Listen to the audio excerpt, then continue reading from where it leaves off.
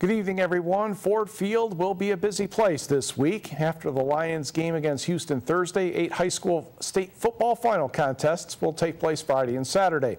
Ishpeming leads off the Saturday lineup in Division 7 against Detroit Loyola. The Hematites offense scored only 1 touchdown Saturday in the semifinal against Pewamo Westphalia. Eric Kostriva had the honors on this run right at me. That brought Ishpeming within 7-6 in the third quarter.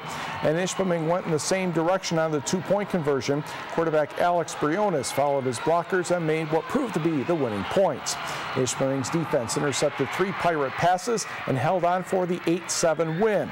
Ishpeming and Detroit Loyola play in the D7 title game Saturday morning at 10 o'clock. You can see the game on Fox Sports Detroit. We'll also have highlights on Saturday's late news. Okay, yeah, why am I wearing this hat? I almost put an adjective in front of it, but I don't want to do that. Yes, I'm a Lions fan. You nice people, I think, understand that by now, and this is my punishment for saying the Lions by 3 over Green Bay Friday night on our sister station, Fox UP. Now, I think I should get some bonus points here because Detroit led 3-0. That's 3. 10-7 at the half, that's 3. 17-14, that's 3. Apparently, it's the score at the end of the game that matters most, and yes, of course, the Lions are benching wide receiver Titus Young for Thursday's game following what Coach Jim Schwartz calls unacceptable behavior during the loss to Green Bay. Schwartz does not characterize the move as a suspension, but he says Young was sent home from the team's practice facility today and will be inactive against the Texans. The coach does not say what Young specifically did wrong, but says there's no room for selfish behavior in a team sport. Young, the second-year receiver out of Boise State, has 33 catches for 383 yards and 4 touchdowns. He caught 1 pass for 24 yards yesterday. Young was involved in an altercation with teammate Louis Delmas last offseason. When he was in college, he missed most of the 2008 campaign for disciplinary reasons. Michigan Tech senior basketball forward Ali Hadar was named the GLIAC North Division Men's Player of the Week after he scored 55 points and grabbed 19 rebounds in a pair of games last week.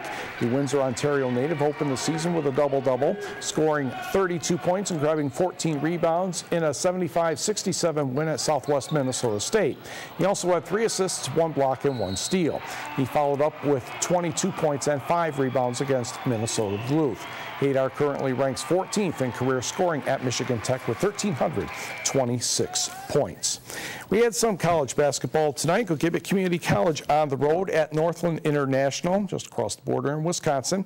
The GCC women won 62-46. Ironwood's Jesse Mackey had 16 points and 8 rebounds. North Dickinson's Brianne Stroud had 11 points and 13 rebounds. The men also pulled away in the second half to win 86-62.